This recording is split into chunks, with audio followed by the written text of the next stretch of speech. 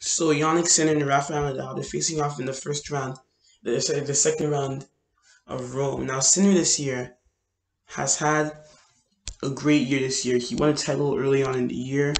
He also reached the final of Miami, his first Masters 1000 final, and he reached the semifinal of Barcelona. So pretty impressive.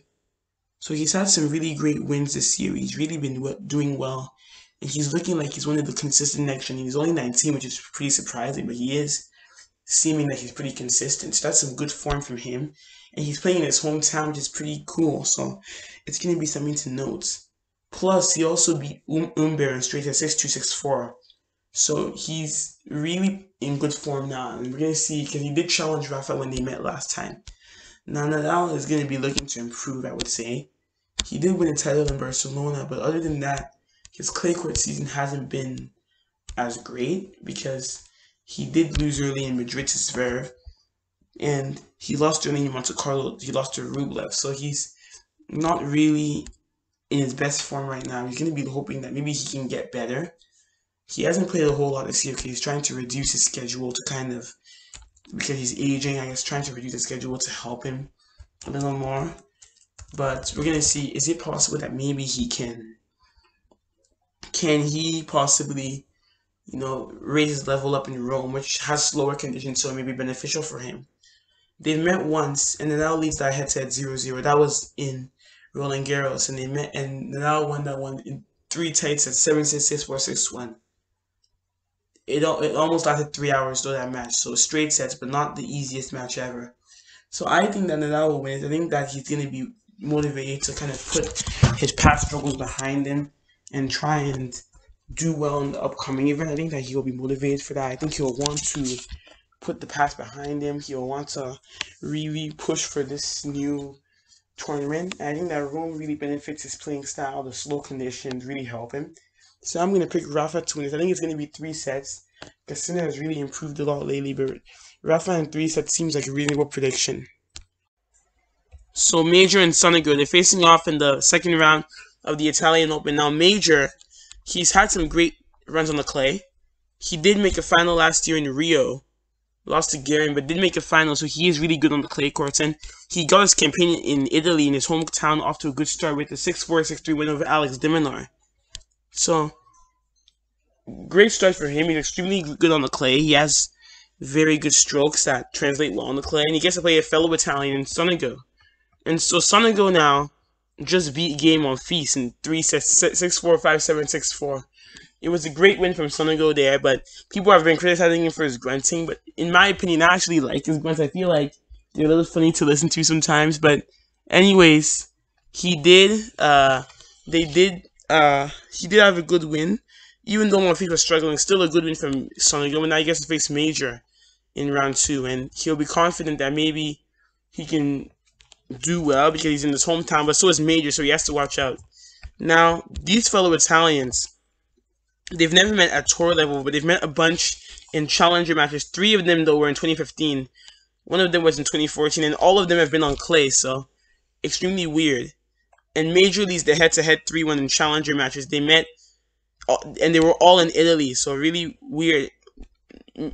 Major won the last meeting and the first meeting in straight sets. Sonego won the second meeting in straight sets, and Major won the third one in 3 sets. So my prediction, I think that Sonego will win. I think that while Major is playing well, I think Sonego just has more tour level experience than his opponent, and I think that could prove to be vital when he's playing against an opponent of his caliber, of Sonego's caliber. So I'm going to pick Sonego to win this in 3 sets. I think it's going to be 3 because both of the Italians are playing well, but Sonego should edge this one here. So Marin Cilic and Stefano Tsitsipas, they're facing off in the second round of Rome. Now Cilic this year has had a decent year. I would say a little better than 2020. He did make the round of 16 in Miami. He also was able to do well in Singapore. He made the semis. And he also made the semis of Estoril. So pretty good results from Cilic. He's not at his best on the clay, but he's shown that he can play on the clay. And he had a good win over Bublik. He beat him in 3 sets. So that's some good wins for Cilic here. And he'll be confident even because he had a head-to-head win over Tsitsipas. So that was a long time ago. Now, Tsitsipas this year has been in absolute great form this year. In Barcelona, he made the final in Madrid. he made it round 16. In Monte Carlo, he won that.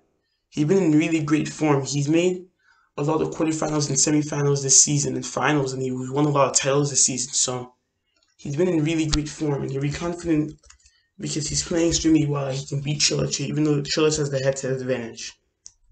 Now, they've met once. Cilic leads 1-0. That was in Tokyo in 2017. Cilic won his straight sets.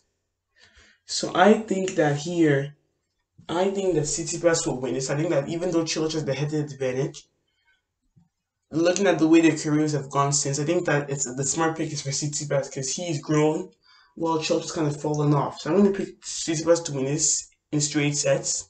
Cilic could offer a little resistance, but I think Tsitsipas is the smart pick. Tsitsipas in straight sets is my pick here.